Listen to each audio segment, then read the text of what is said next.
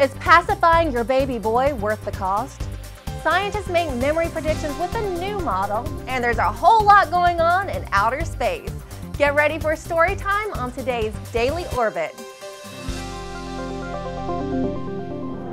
Hello, Orbiters. I'm Emerald Robinson. Welcome to the Daily Orbit. The Messenger is sending us new messages about the origin of Mercury. Turns out the planet closest to the Sun contains high levels of magnesium and sulfur on its surface, making its composition quite different from the other planets. Concentrations of sulfur are about 10 times that found on Earth.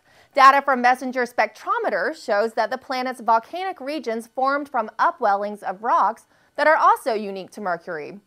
The Planetary Data System has made Messenger's images and measurements of the planet available to the public. And how many times have you heard he's just so emotionally unconnected? Well, maybe it's because he used his pacifier a little too long.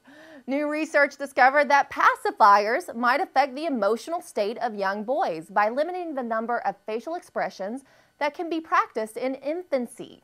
Researchers explain that by mimicking what another person is doing facially, a child creates some part of the feeling for itself.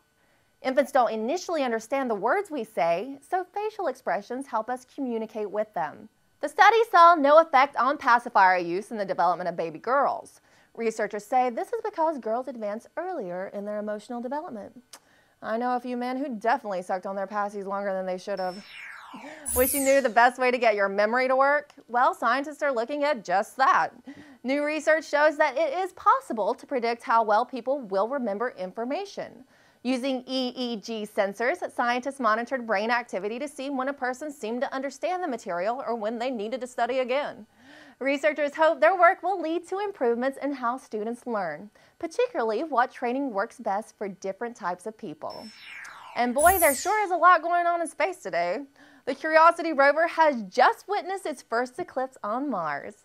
The space probe snapped images of the moon Phobos coming between the red planet and the Sun.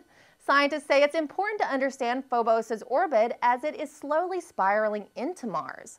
Curiosity has been exploring Mars since early August and is continuing on its mission.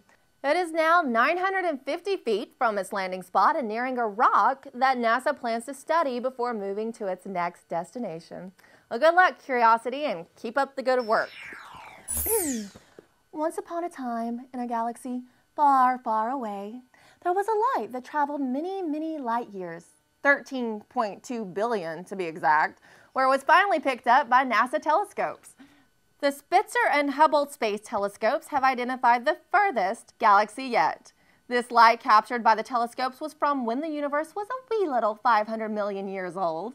Astronomers say that this galaxy contains only about 1% of the Milky Way's mass, which confirms the theory that earlier galaxies were very tiny. The end. I just love a good galaxy story. Well, that does it for today's Daily Orbit. See you back here tomorrow, boys and girls.